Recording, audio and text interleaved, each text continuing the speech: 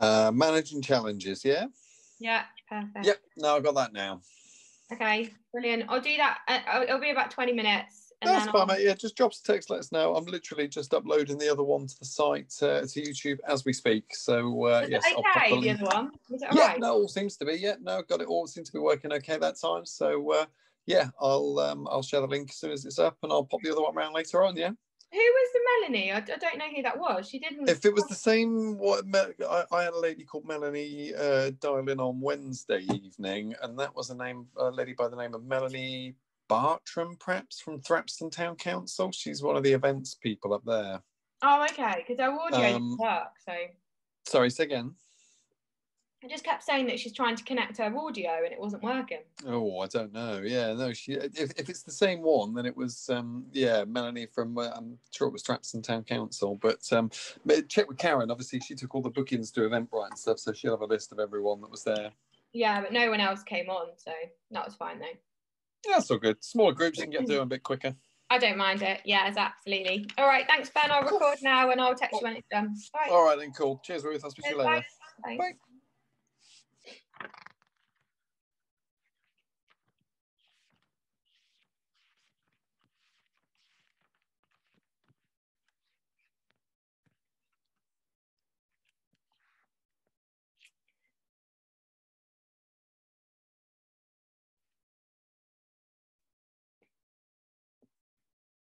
Hello and welcome to today's webinar, which is all about managing challenges. I'm Ruth Rowan. I'm owner of Building Business Consultancy and the deliverer of the business support for Enterprising East Northants. Just so for the next 20 minutes, we're just going to be talking through the challenges that we're all currently facing, and there's quite a few of those, and some hints and tips on how to manage them. So first of all, when thinking about managing challenges, I've broken them down into 3 key life areas.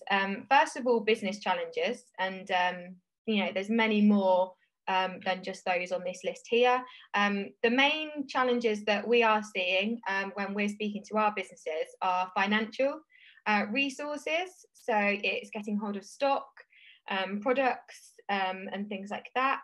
There's the reduction, but also the increase in sales. So while some businesses have really struggled and there's been a big reduction in sales, what we've also seen is actually a real increase in some sales and businesses struggling to deal with the demand. So that's one area that we've been supporting businesses on and they've seen as a challenge. And there's also been stock issues, so making sure that stock is readily available, staffing, and ensuring and how to deal with staff. We've had a lot of challenges over the last 6 months with regards to changes of the way people work, where they work, how they work, whether they are working. So it's dealing with them. Technology, and again, lots of the systems, lots of businesses are looking at opportunities for digital, new routes to market, and really new ways of working overall. But we're all facing, whether we're owners of businesses, employees, home challenges. And many of those are really affecting us both in our workplace and also at home. But really, we've got the issue of working from home. So, as Boris says, if you can work from home, please do. So, and that's a struggle for people. And there's also been homeschooling. Luckily, during this lockdown, schools have stayed open. But we have seen an increase in schools shutting for 14 days, year group shutting. And so people have been faced with homeschooling.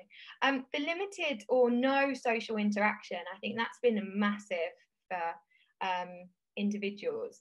And if you think about it, a lot of people got the majority of their social interaction with other people during their working day, and now that's suddenly changed and they're working from home.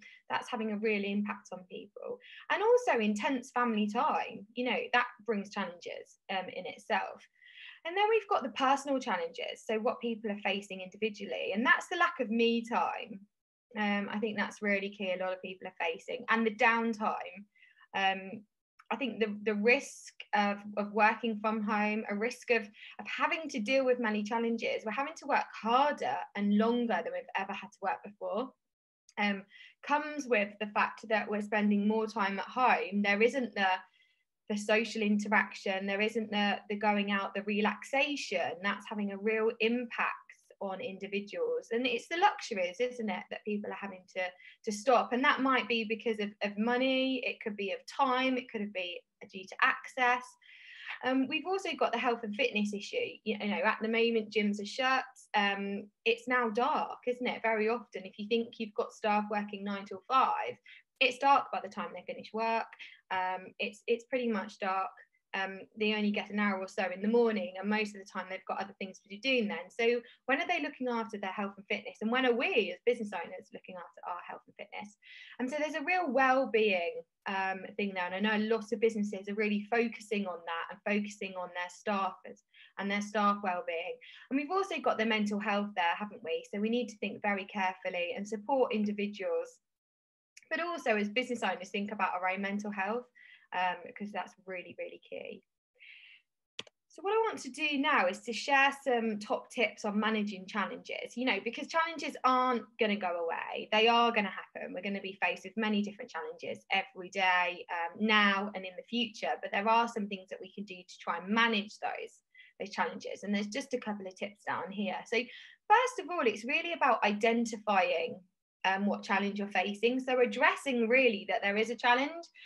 What we found is businesses that identify that there's an issue or a challenge are the ones who actually do okay. The ones that say, actually, there's nothing going on, I'm gonna shut down, or I'm gonna stop doing this until I can do it the way I've always done it. That's not working. So it's really trying to think about what we can do to address that there is a challenge. We've also got the scale. So the rate the challenge you are facing and prioritize. You know, every day we wake up as business owners, if we work for an organization, we've got challenges ahead, but it's about prioritizing those. Some of those we don't need to think about, whereas some of those we really do need to think about, we need to address, and we need to solve. Fourthly, you know, it's also thirdly, make time. So make time for yourself. So clear your mind to be ready to deal with the challenges that we face. I think that that's really, really important. You've got to clear your mind and think, right, this is a challenge ahead. How am I going to deal with it? But also there, it's about accepting, isn't it? Sometimes that you may not be able to solve everything. Some challenges may beat you, and that's really hard, especially when you don't like to get things wrong or you don't like to fail. But sometimes, you know, it will beat you. It will be a lesson learned. How can we improve? How can we learn and be better next time? So it's really, really thinking about that. We've also got information. You know, in the current climate, it's really essential to keep up to date with as much relevant information as possible. We're faced with challenges every day in relation to COVID-19. We've got Brexit coming up in the next few weeks, and there's going to be major challenges ahead for us to deal with that are going to impact us both professionally and personally, and we really need to think about that. So what are we doing about keeping in touch with and keeping up to date with the information that we need to know that we're just tasked with the tools and the information to actually deal with the challenges ahead. We've also got knowledge there as well. And I think, you know, it's very much linked to information, but use your time to increase your knowledge, but also encourage your staff to use their time to increase their knowledge as well. There's never been a better time. There's so much information and training available freely online. I was only talking to a business the other day, and one of their members of staff is sorting out all the accounts, and there's Sage online courses that would cost £100 a piece that are currently free. And you know, their staff have got the time to be able to access those and deal with those, I think, and to attend those courses. The impact on the person is positive because it's their personal and professional development, but also the long-term impact on the business is brilliant because, you know, they're tasked with new skills, new knowledge that's actually going to benefit the business in the future. So encourage your staff to do that, encourage yourself to do that when you can. I think that that's really, really key. And then lastly on here, it's about action. For me, it's really important. Respond to the challenges, never ignore. Like we've said, scale it, you know, accept sometimes that you won't beat it and you won't be able to sort it out, but never ever ignore. You know, identify that there is a challenge and respond to that, whether it is you have to admit defeat, whether you can ignore it, or whether you actually need to do something about it. So that's really, really important. So our 7 top tips there about identify, scale, make time, accept, gather the information and keep up to date with all the information, and increase your knowledge, increase the information that you know about, your staff know about, your skills, and then finally action. So just make sure that you respond to the challenge and never ignore it. But I think the thing that I want to leave you with here is, obviously challenge we're faced with every single day, and there's lots of different ways to deal with it. But through challenge, we do grow. And I think this is really, really key. And here, Building Business, we've got a 5 R's model in response to managing challenges. You can see here it's recognise, review, research, respond and recover. And these 5 key areas are crucial to dealing with challenges, but also really in the opportunity to actually acknowledge that change, deal with it and to grow from that, which is really, really important. So firstly, it's about recognising the issue or the problem, the challenge that you are facing as an organisation, or the challenges. There'll be many challenges all at once or one at a time. Some will be bigger, some will be smaller, but it's identifying the issue or the problem. It's then about reviewing it, isn't it? It says take time out to review the situation, to get all the information, build up a full picture of the challenge that you're facing before you react. I think that's really, really key. It's about reviewing the situation and getting all the information that you need.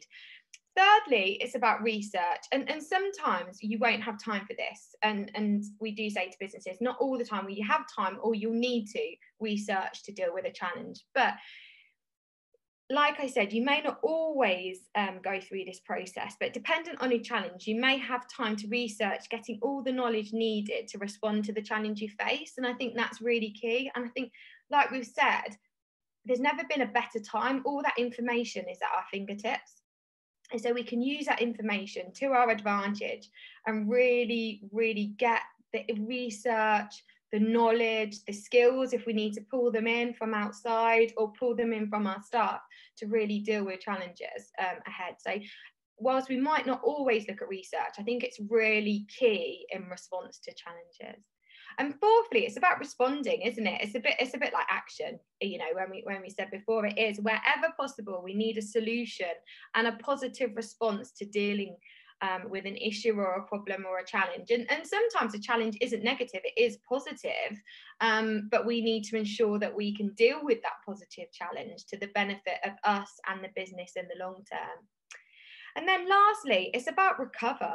And I think this is really important. And as businesses, we don't give ourselves time sometimes to recover. And I think that that's really crucial and really key. So dependent on the scale, the importance, the impact of the challenge, you need to give yourself, your business, time to heal, mend, recover, and to deal with that challenge and that process that you've gone through and the business has gone through, so that you can grow and you can be better in the future. So this is what I wanted to leave you with, the 5 R's on managing challenge of recognise, review, research, respond and recover. So hopefully that was just a quick webinar on some top tips on managing challenges. Thank you for your time. Please do come and speak to us. There's lots of great services available through the Enterprising East North Lancs programme. Our details are there, but there'll also be other details on how you can contact the programme. There's free FSB membership. There is workshops and further information available. So please do come and talk to us. I really want to hear about your business, what you're doing, how you're getting on, some of the challenges that you've faced or facing and how you've dealt with them. And if you've got any top tips that you can share with others. So thank you very much for listening today, and I look forward to speaking to you soon. Thank you.